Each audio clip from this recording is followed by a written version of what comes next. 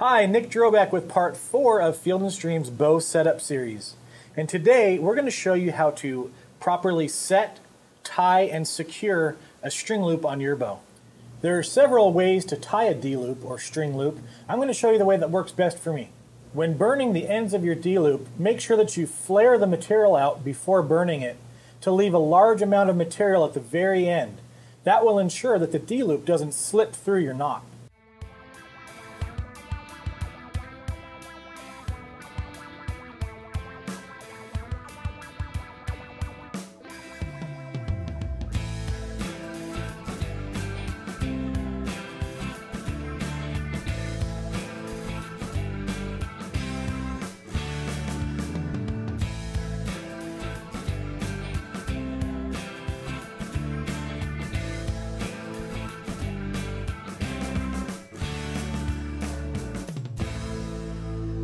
Once you have your material cut and burned, leave that loose. Don't tighten the D-loop down quite yet.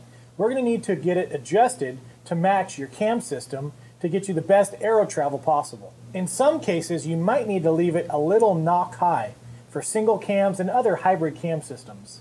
For binary and overdrive binary cam systems, you have perfectly level knock travel, so keep it straight. For the cam system we're working on, we have level knock travel. So I'm going to go ahead and cinch it down right here. There are several tools on the market to help you tighten a D-loop. This is the one that I chose. Now that our D-loop is set and in place, it's time for the next step. We're going to align our sight with our string on the next segment.